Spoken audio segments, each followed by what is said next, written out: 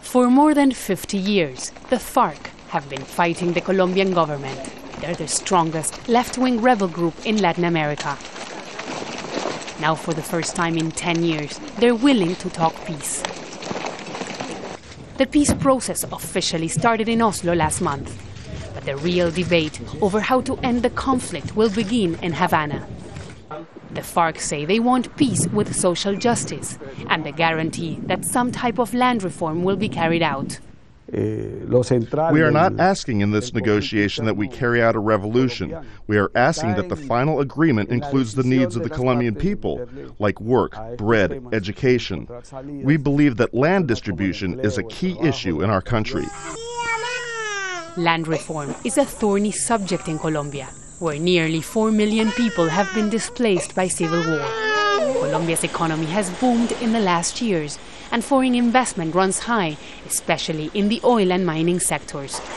The government wants to assure those investing in Colombia that any land redistribution won't affect their interests. For now, both sides say they have no plans to lay down their weapons.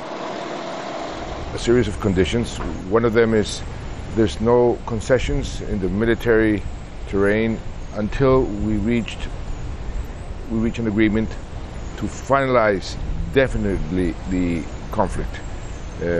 Until then, there's no concessions. The other issues that will be addressed are security, drug trafficking, and how to compensate victims of the conflict. The government has chosen former Vice President Humberto de la Calle as its chief negotiator.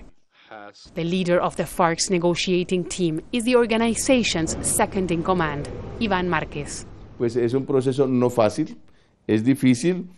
This is a difficult process because traditionally, elites in Colombia never open up to social reforms.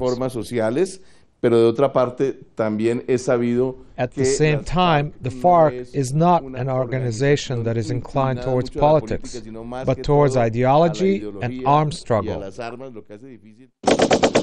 On many points, the FARC and the government positions seem irreconcilable, and neither are saying what they might be willing to sacrifice.